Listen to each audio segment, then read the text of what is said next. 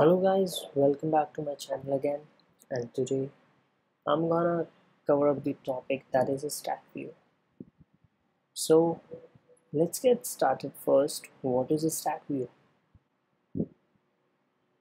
So before that, we need to know why we need stack view.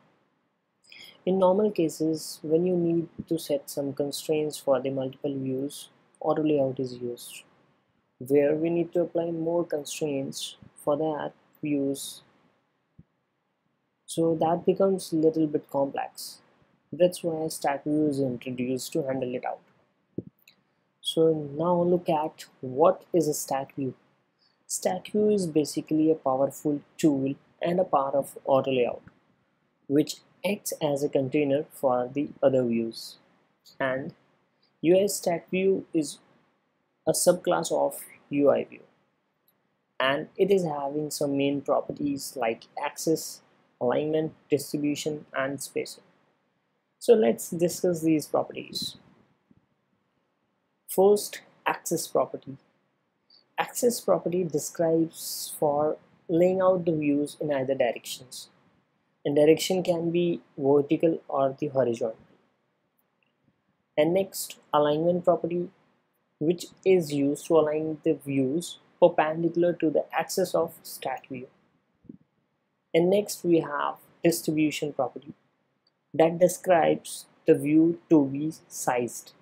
Like example, fill equally means to size the views to be equal. And the last property is spacing, and this property defines the distance between the views of the stack view. So let's check out this stack how it works in the Xcode project. So this is, I have made a sample of sign up page where I have image and multiple text fields and 2 buttons. So I have already set the constraints. So as you can see in this scene, how many constraints we have applied only for this single form, like so. All these are constraints are applied here. So this is little bit complex to handle these constraints for this simple view. So just clear all the constraints first from here, like so. And now I'm going to use that stack for this view. So first select all these text fields to be embedded in stack, and that option can be selected from here, embed in stack. And another option we have from the menu bar, editor option, and go to embed in stack view. So here I'm clicking. So as you can see, this is compressed and all the text fields are in the stack view now.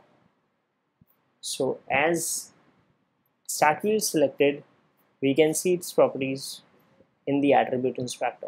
First is the axis, as we have discussed, and here we have either horizontal and vertical.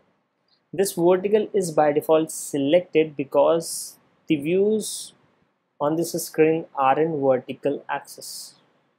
If I change it to horizontal, that becomes like this. So make it vertical, and next I need to set its constraints.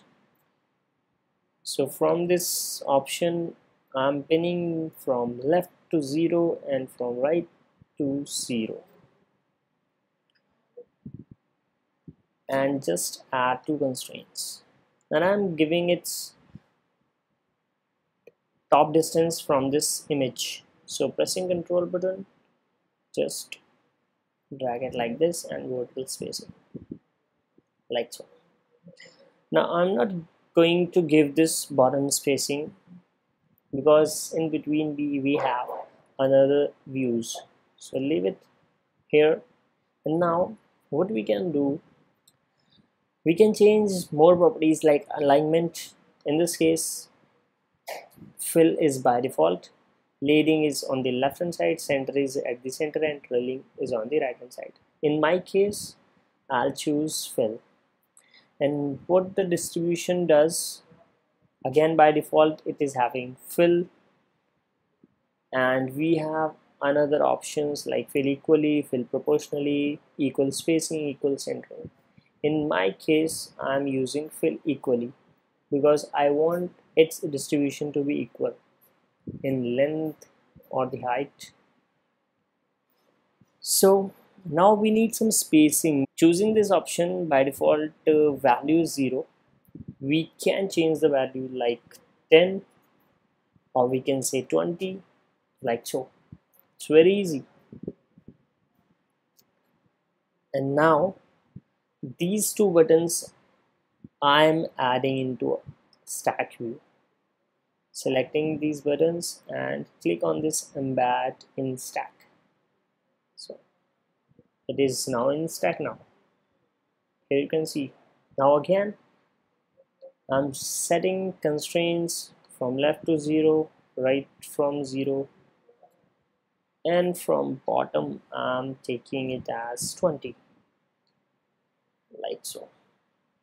But the layout is little bit awkward, so just go to the distribution and click on fill equally, like so. And again here the spacing I'm taking, let's say 20.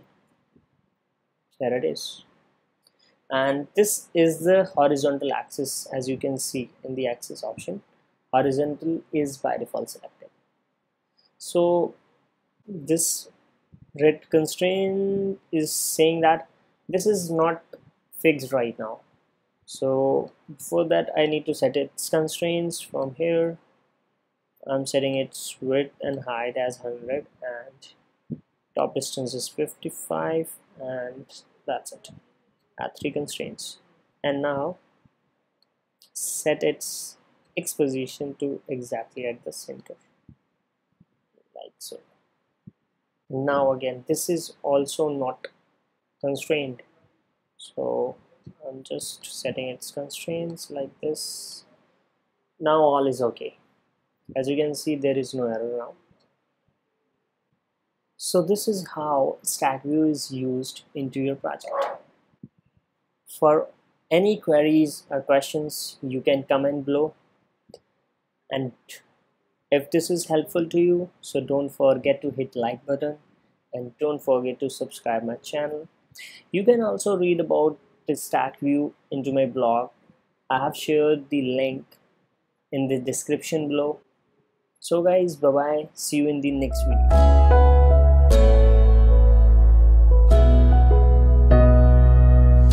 Wherever I go, wherever I see, I'll remember you. If you remember